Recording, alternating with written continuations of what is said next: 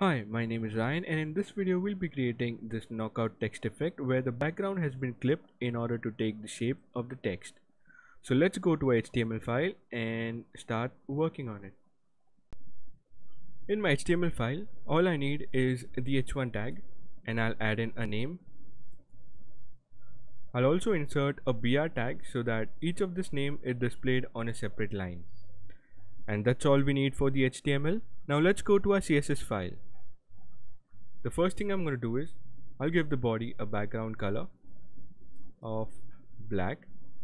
Now let's style the h1 tag.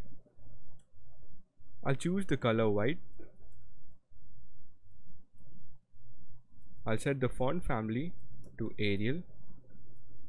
I'll increase the font size to 15 VW. In this case, the text is always going to take 15% of the viewport width even if you resize the browser. Next, let's align the text to the center. I'll set the text transform to uppercase. Now let's add in a background image. I'll say URL.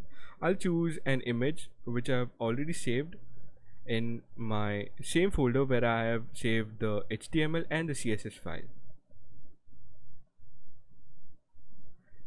And next, I'm going to say background size equal to cover.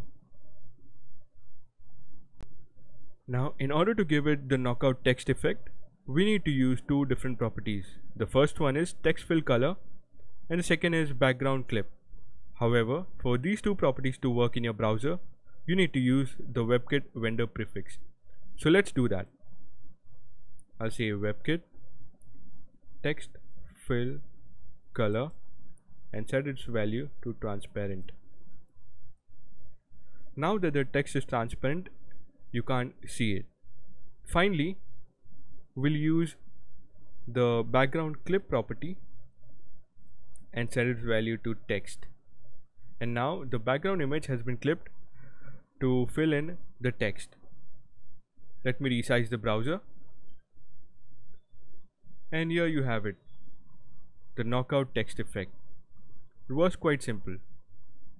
And that's all for this video. I'll see you in the next one. Till then, have a nice day. Bye bye.